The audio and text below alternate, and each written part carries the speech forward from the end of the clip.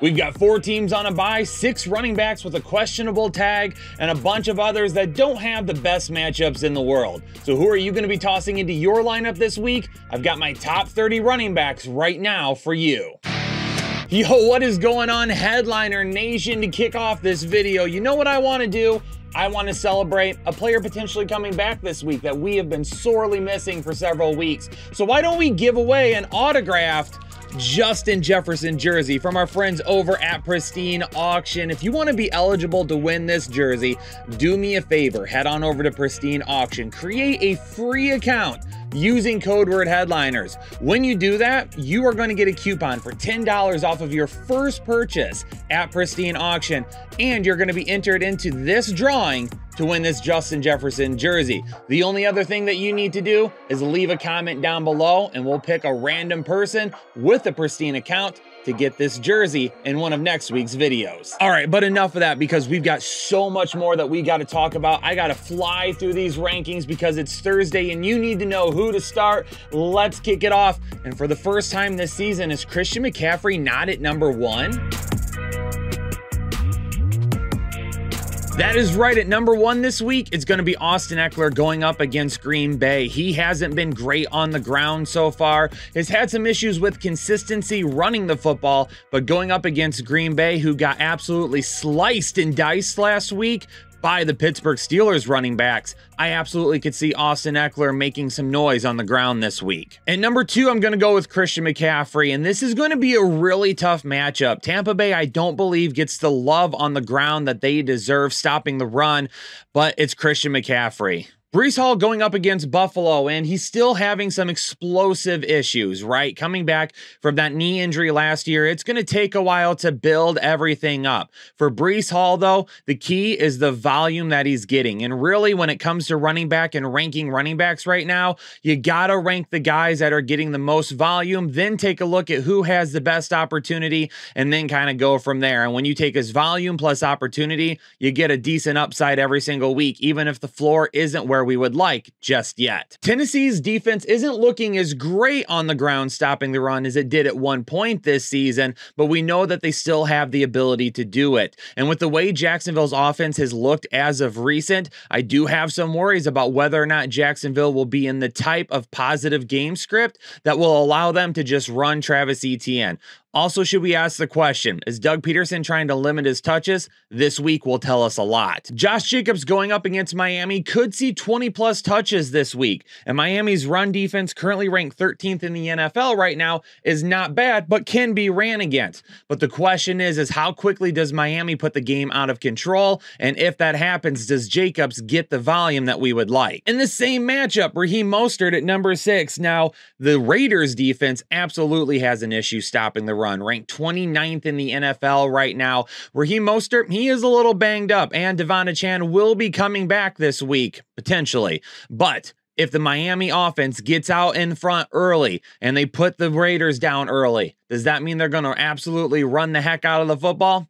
There's potential for it. And if that happens, even if Raheem Mostert only gets 15 touches every time he has the ball, it has the potential for a huge play. Jahmyr Gibbs at number 7. Now, Chicago is really good at stopping the run, actually. Ranked number 2 in the NFL right now. So on the ground may be a little bit more tough, but Jahmyr Gibbs has been making it known through the air. He's one of the best running backs in all the NFL over the last couple of weeks. I see Detroit continuing to do that, getting him involved in the air, and puts him inside the top 10 conversation this week. Tony Pollard going up against Carolina has a great opportunity this week, but he had a good opportunity last week and didn't do anything with it. This is Tony Pollard's last chance. If he can't get anything done against Carolina, then the dude is definitely going outside the top 12 for the time being. But when you go up against a defense like this and you're still the primary running back, it only takes a play or two, which is one of the reasons why I've got to keep him in the top 10 this week. Devon Achane at number 9. As of this recording, no guarantee that he's going to play as of yet. I am moving forward as if he will,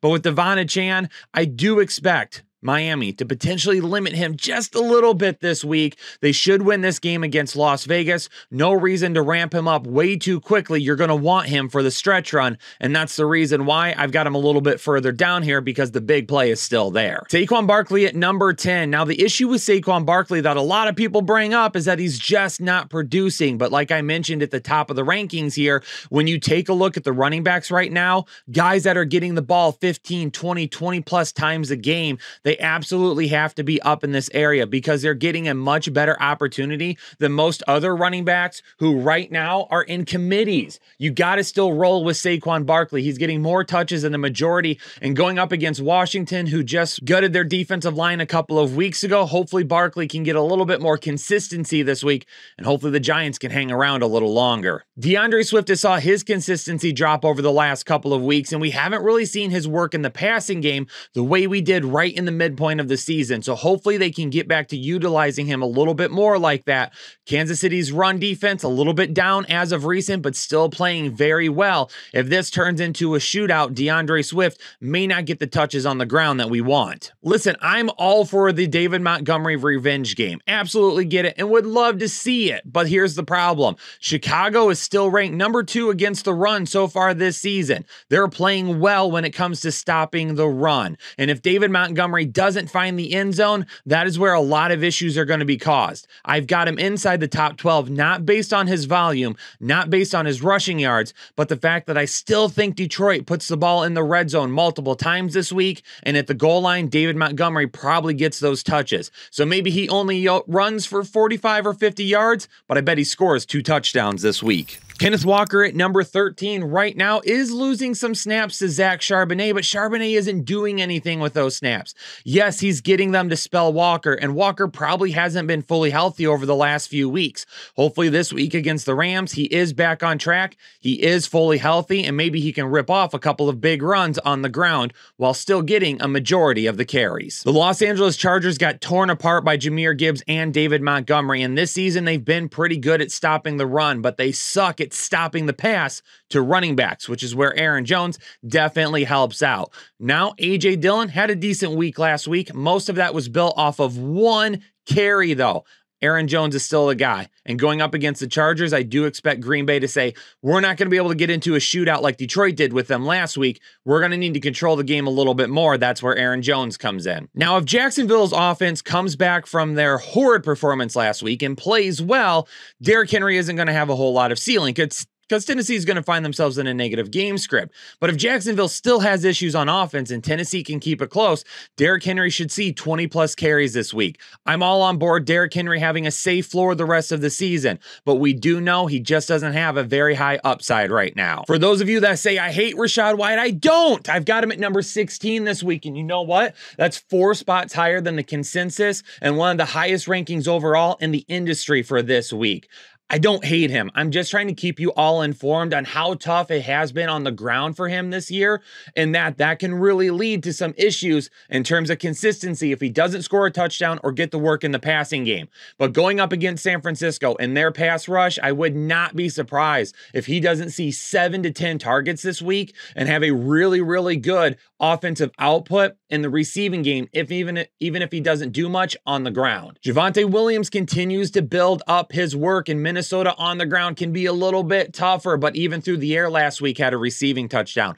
Love to see that Javonte Williams continues to climb up the rankings, and if Denver's offense can continue to play at least balanced the way that they are, he could have really good value down the stretch. Listen, the last time Brian Robinson played the New York Giants, I had him inside the top 5, and I can't do that this week because the last time Washington played the Giants, they came out and threw the football like crazy, and they didn't do so hot, and the game ended up being a lot closer to begin with than what you would have liked. I don't know how much positive game script there is going to be for Washington. I don't know what their game plan is going to be. They should be running the football, but they continue to throw it like they're the Kansas City Chiefs. And it's worked out all right for Sam Howell. He's playing very well from a fantasy aspect and a real-life aspect, but they really need to get more balanced, and until they do, Brian Robinson doesn't have the upside that I would like. At this week, number 19, Jerome Ford, the same thing as Rachaad White. I've I've got him 4 spots higher than the consensus and one of the highest rankings in the industry right now for Jerome Ford. So the guys that you say that I hate, I don't. I just take it on a week-by-week basis.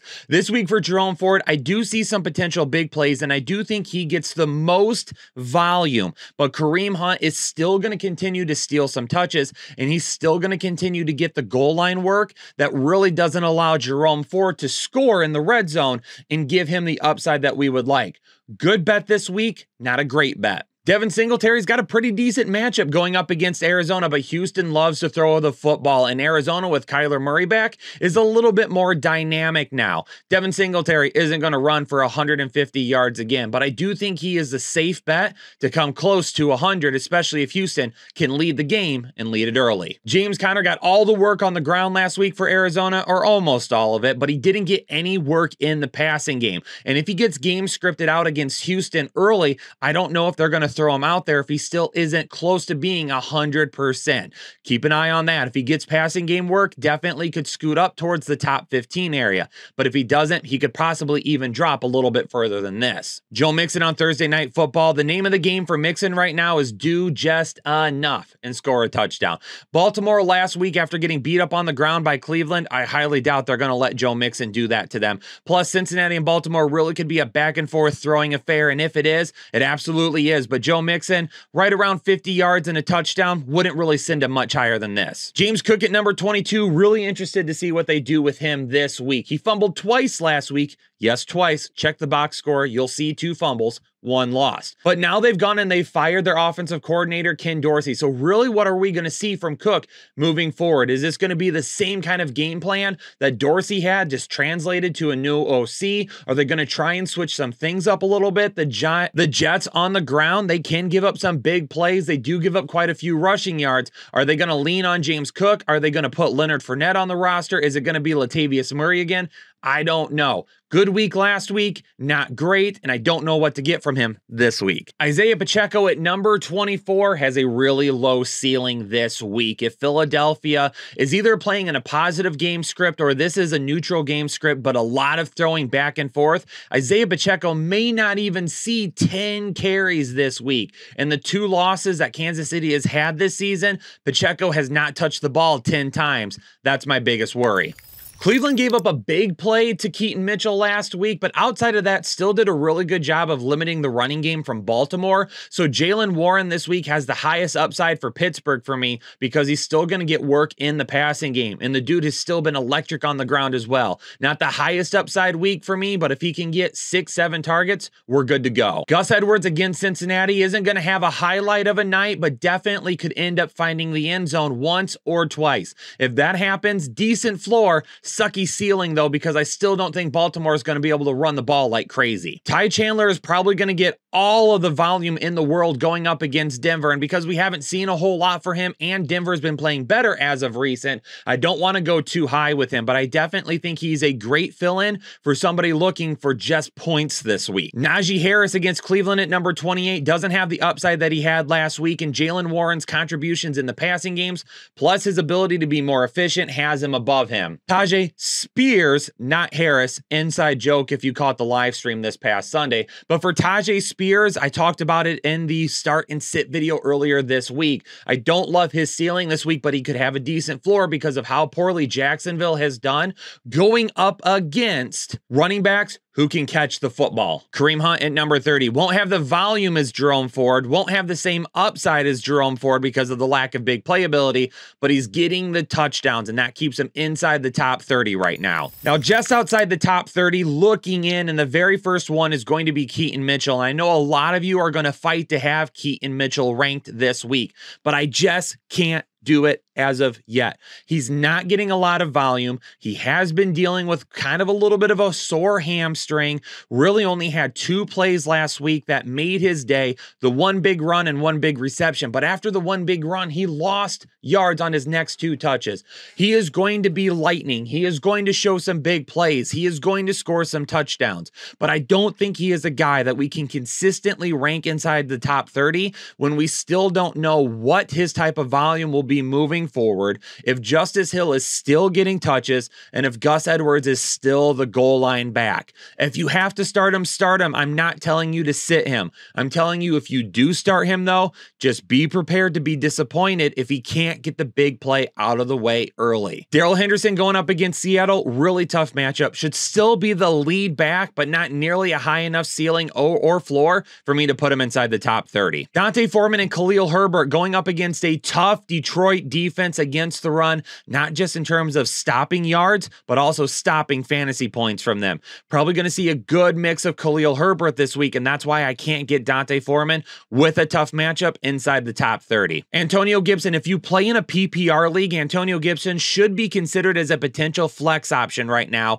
I don't really think that he is a guy that we can consistently rely on, but over the last 2 weeks, he has been looked at in the passing game a lot more. And finally, Rico Dowdle. I'm going to bring up his name because last week when Dallas put the game out of control, Dowdle came out of nowhere and had a really good last quarter of football. Carolina has a tough time stopping the run this year. If for some reason Dallas gets out in front once again and Tony Pollard isn't crushing it, Dowdle could be a guy that if you're desperate, if you have an emergency, if you need somebody to flex, maybe we should take a look at him. All right, headliners, there you go. My top 30 running back rankings and a few guys that are just on the outside looking in. I appreciate all of you that have tuned into the content today. Do me a favor though, on the way out, you got to hit that like button for me. Turn on the bell notification so anytime we go live, you'll know about it and you'll be able to check out our live content or our drop content, whatever it may be. But for now, I'm going to get out of here. Hopefully everybody out there is staying safe, staying healthy. Don't forget to comment either so you can be entered to win the Justin Jefferson jersey. And I'll catch y'all on the next episode of the Fantasy Headliners.